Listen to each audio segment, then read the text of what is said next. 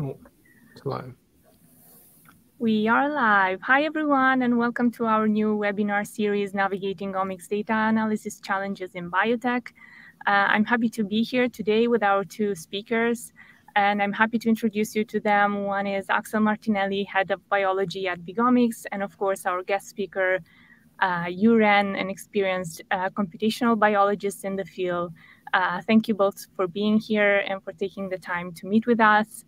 Our interview today will last 30 minutes, of which the last few minutes will be dedicated to your questions. So feel free to post them in the comment section or in the chat, and we will be collecting those and forward them to Yue Ren and Axel at the end of the webinar. We will also have a couple of questions popping up the screen during the webinar. So if you want to share your experience with us, we will be happy to hear your opinion on those.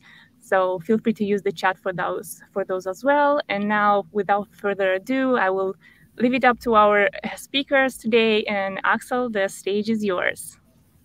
Yeah, well, thank you, Gabriela. And well, it's my pleasure to be here and have the opportunity to interview Yue Ren. We met before in Boston, so It's always great to speak with you. And I thought we could just start maybe by telling people how you started off your academic career. You know, what did you study, and you know, how you ended up then working in the pharma and biotech sector. Yeah, sure. Nice to meet you, Axel. It's great. So my background is a bit mixed, pretty evenly mixed, actually. So I started as a general biology major undergrad at Purdue University. As you know, as people who knows Purdue University, we have a very big structural biology focus. So I also joined as a undergrad research associate in the structural group. Back then, I learned, that's where I learned my Python skills and stuff. But then back then we were strictly computational biologists.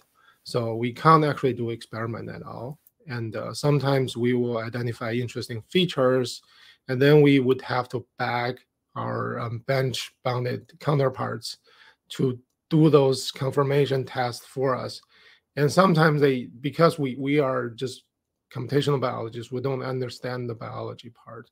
So they will find our very interesting thoughts to be boring. And then I find that's pretty sucks.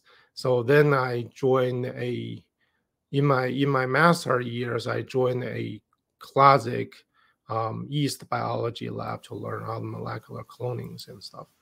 But then one of our very interesting project was basically deprioritized due to this genome-wide human, I think it was exon sequencing back then, which identifies our targets being having silent mutations naturally occurring in the human population without any significant phenotype, which means our protein is not significant. So I found that's really powerful because we work around clocks, and then we didn't even notice that, and they just did the screening and they figure us out.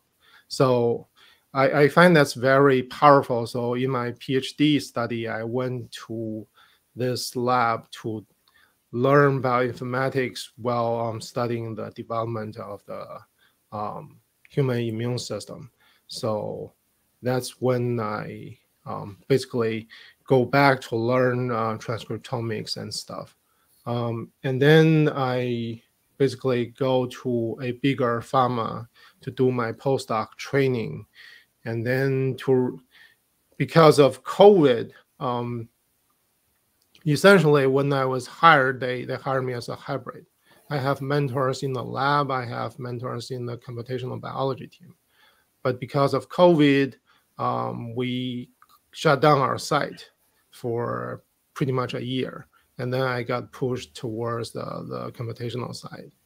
And then it's basically by the end of the COVID period, I figured out I should probably take off. And then I went on to become a full-blown computational biologist in a smaller biotech, where we push our pipelines from preclinical studies all the way to phase 2 clinical studies. So, and now we are merged, and I am now go back to a big pharma again, waiting for my next challenge, basically. So that's interesting. We were speaking a bit before, and you told me how you basically started working on protein structure from a bioinformatics point of view, and then sort of realized the power of omics data and how much information it could provide you, and then you basically switched to omics data analysis. Now, you say that there was also a quite drastic change in mentality between working for a big pharma company and then going to work for a smaller biotech company, right? Yeah. I mean, it's quite obvious, at least from my point of view, because in big pharma, because of the number of people you're working with and the amount of time you can spend, there's a lot of meetings. I think all people work in big pharma can agree. There's almost endless alignment meeting, and everyone was perfectly in line in the end. So you can spend a lot of time. And also, as a bioinformatician, you have a bigger team supporting you, and you have a lot of time to build stuff and test stuff. Whereas in a smaller biotech, you have a way smaller bioinformatician teams, if not working alone or just with one or two colleagues. And you are expected to work with the entirety of the company, from the discovery team to the translational team to even the clinical team. So you are supposed to be able to translate the bioinformatics and even statistic concepts to the the words that the bench scientists can understand, and you are also expected to be able to understand what they are talking about.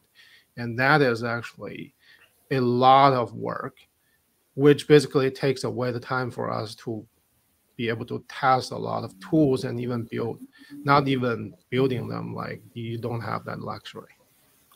Yeah, that's interesting. Obviously, I can imagine you had a lot of omics data that you were working with. Particular transcriptomics data nowadays is very important and generated in large quantities. And so in your experience while working for all those companies, what sort of analysis were required of you when you were looking at the new transcriptomics data set? I think transcriptomics is definitely the number one most common technologies. You see that from the discovery team when they're doing cell lines and cell cultures and all the way to the in vivo. And then for even clinical trials, now we get patient transcriptomic data now. Even I think for some bigger pharmas now, you even get that single cell level transcriptomics data. And the problem for that is, they're so diverse and they're so different. When you're doing cell lines, everything aligns so perfectly. You always see very crisp result, but that becomes the expectations for the project team. But then once it moves on to patient or animal samples, it becomes more and more diversified, and you see less and less of fold change and bigger p-values. So it becomes very hard for the project team to actually grasp it. So that's where at least from my standpoint, I always find it's difficult is to give people an expectation or a starting point, so that they can ask really the meaningful questions, and they can see what can we know and what can we learn.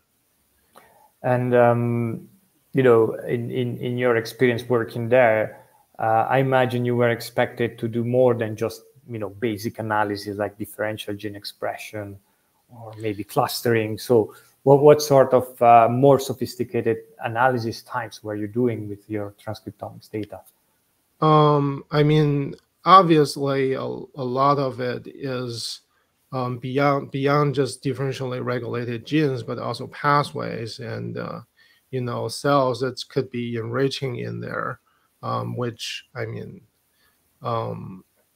sometimes it's very hard because different database gives you a different result. And then also, biomarkers, predictions, and all that kind of stuff. Yeah, which are, are pretty tedious stuff. So you can't really be able to basically do that for each and every conditions you have for each and every of your data sets, because you also have so many different projects. Yeah, that's usually is pretty challenging. So you really want to identify the exact questions you want to ask for that project and be able to actually drill down in that direction.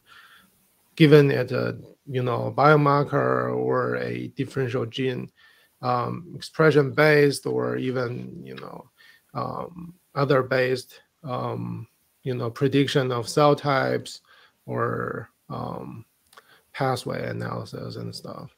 Yeah. So it's very interesting, because it sounds to me like you had to juggle many projects at the same time. And so did you find that there were bottlenecks in your analysis? Of course, the many data types, but what sort of bottlenecks did you encounter when working? Yeah, I mean, I think in the smaller biotech, the number one bottleneck I always facing is to actually get people to start to understand the data and start to ask really meaningful questions that they are actually care about, because it's pretty hard for the bench scientists to have time to basically sit with you and begin to understand how the data looks like, and things like that, because it's in our head. I mean, I'm a hybrid between the biologist and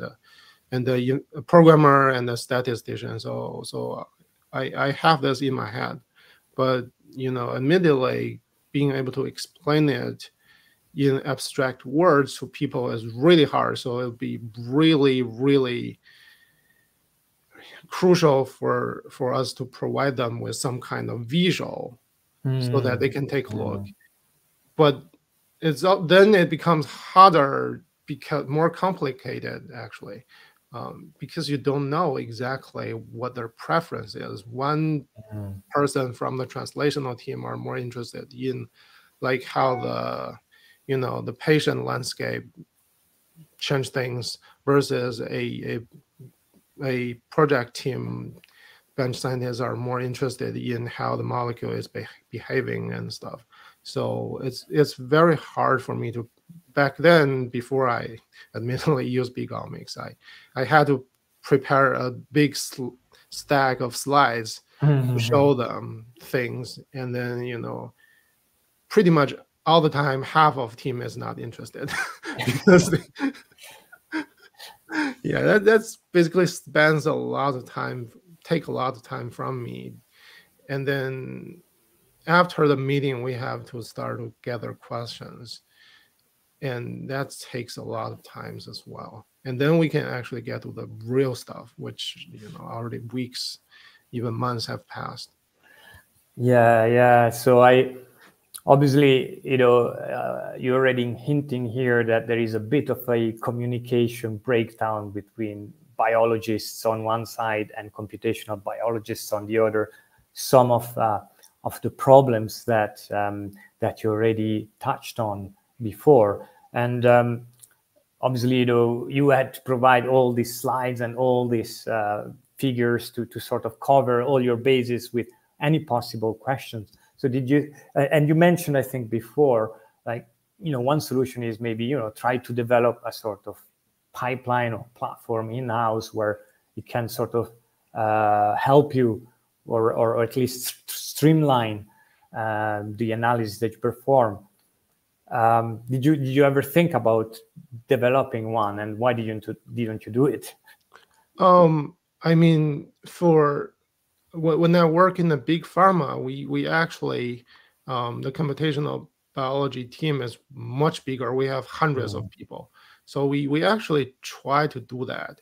And we did end up having a fairly okay website. It's like one very long page, looks pretty, I wouldn't use negative words, but it's more like it's really crude.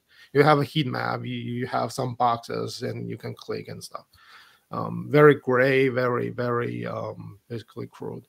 And it ends up spending a lot of our time. The good part is we know what's going on in there, but it's a lot of time spent, and it looks pretty pretty crude, and you have to really teach people to understand what's going on. So it's very not intuitive. When I joined the smaller biotech, I realized I have so many projects at different stages, and I got to align with so many people, but then I have to do my own work to build my pipelines to analyze the data, and I have to actually analyze the data and explain it to people. So I really don't have the time. At some point, we were going to hire either basically a contractor or a contracting company. And then we realized it's so expensive. They charge you hundreds of dollars per hour to build things, and it would take a month. And then you have to maintain it. And every time you need to update things, you need to pay them again. So eventually we're like, probably not. So so you were thinking about basically a third-party solution. It's just that having one built specifically for you looked like very expensive, right? Yes. So what did you do then? I mean, I know in the end what you ended up doing. You ended up contacting us, but how did you find out about us? Was it because you really needed a third-party solution at some point? Yeah, I mean, a lot of times when we're talking about Google and stuff, you're sort of being scared that they know what you're searching about and stuff.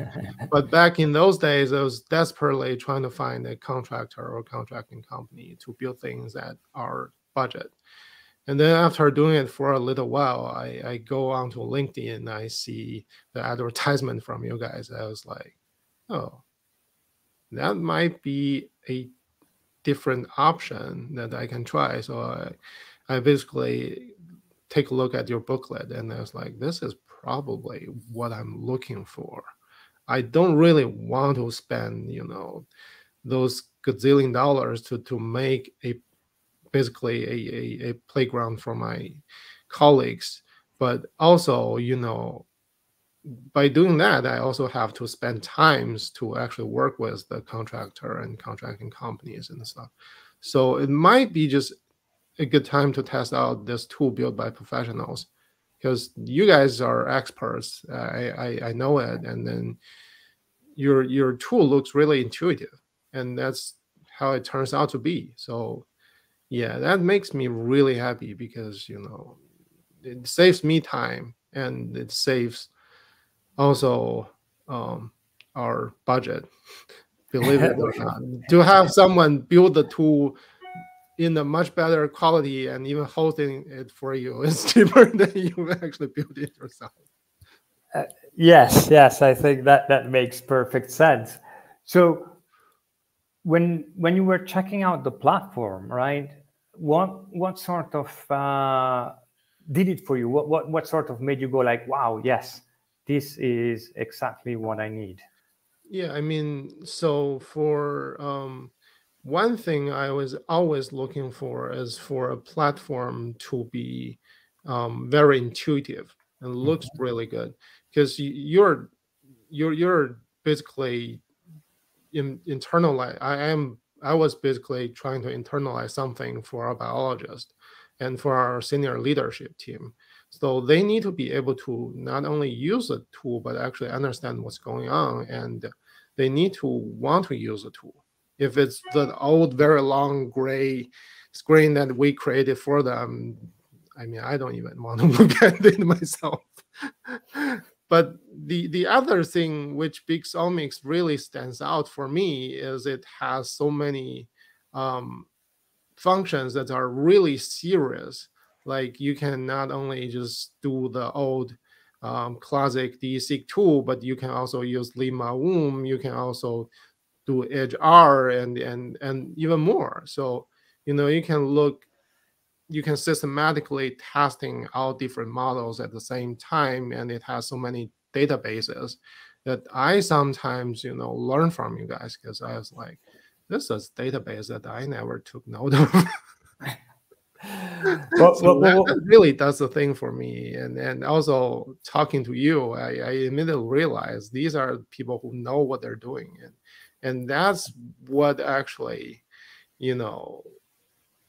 let me make this decision almost immediately. I was like, these guys knows what they're doing, and they're doing it greatly. It's a great looking tool that actually has solid scientific background. Oh, thank you. And actually, I'm really curious now. So you say that you actually had some databases that you didn't know about. Can you just give me an example? I mean, I use some pathway analysis databases like Hallmarks and those common ones. But you have a database that's have like 20 or even more than that. So I would have to commit to admit actually the majority of them I didn't heard of. And when I looked them up, they're actually very sound database. So unless you actually work in the field, you don't know them. And some of them are like drug interaction database and stuff. That's are outside my field back then. So I learned a lot from you guys, to be honest. Well, no, it's great to hear. And so when you eventually adopted the company, did it improve your workflow? Did it also help you, of course, but also the biologist in the team? Yes. I mean, we ended up having 4 lessons. I'm rotating it to our project leaders, so they can have we build a sign up system so that people can use it when they have projects and they want to take a look. So it was pretty good, and the translational leaders and actually I think all the project leaders, they use it and they find it's really powerful. I mean, obviously there is going to be a learning curve because it's such a vast tool, but because it's so intuitive, you conceptually know what you're looking at, then you can use it. There is no really calculations on their end to be involved, so they just look at the result they're cared about. They can look at heat maps, differential gene expressions, pathways, and all that good stuff.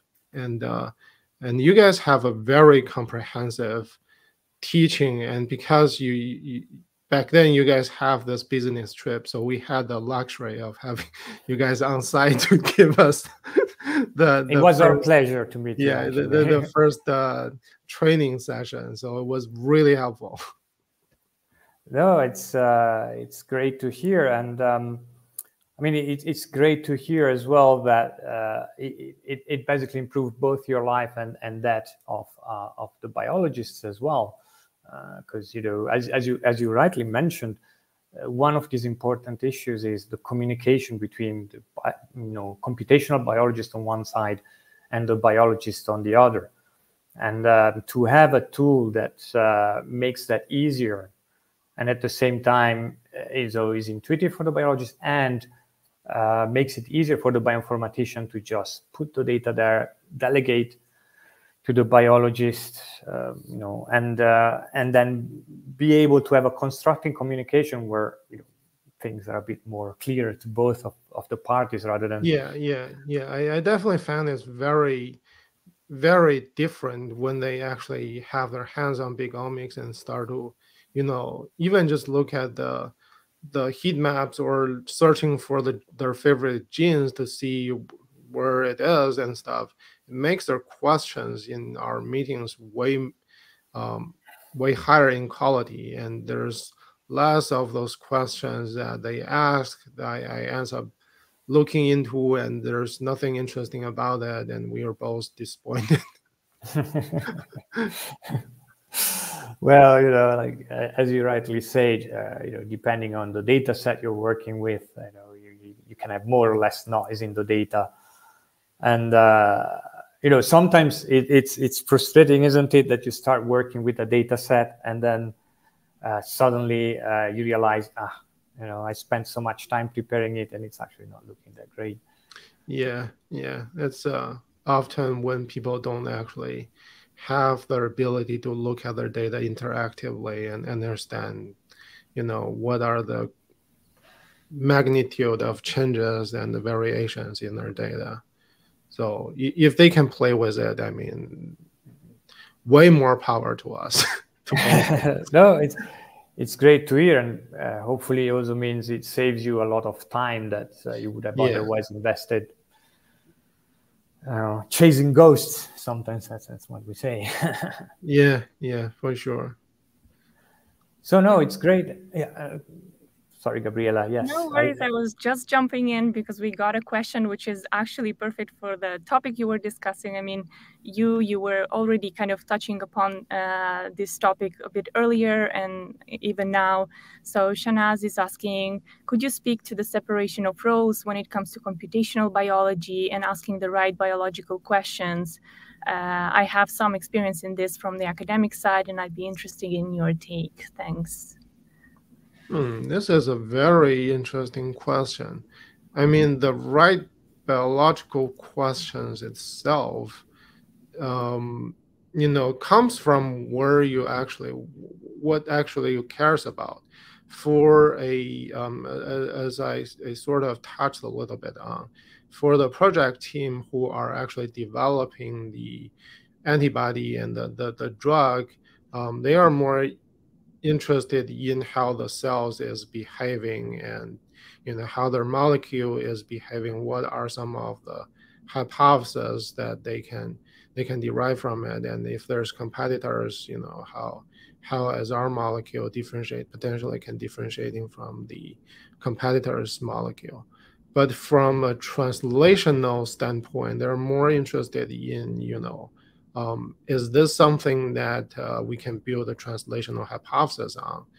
Or is this something that we can potentially use as a biomarker?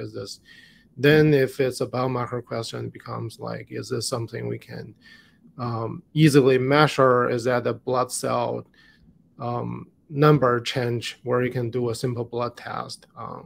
Or, you have to do all the way to the sequencing, then it becomes really a pain on the back to actually be able to tackle. So it changes a lot. That's also, I think, why having something like a big omics is really helpful, because they can play with themselves and actually realize, okay, this looks interesting. I'm going to ask you to verify it. Or I was expecting this. Why didn't I see it? If there's a way we can look into it. Or they found something unexpected, they start to ask me if they're crazy or this is actually not the most stringent way to look for the answer. So, things like that. It's a very broad, very interesting question. No, it is. And I think also the perspective changes a lot between academia and biotech, right? In academia, sometimes you have more time to pursue your pet project or, look into your pet pathway. I don't think in biotech sector, you have that luxury. You really have to deliver, right? Yeah, for sure. We are pushing pipelines, so you have to meet certain milestones at certain times. If you don't, then, that's also a milestone. It's like, we didn't deliver. Yes.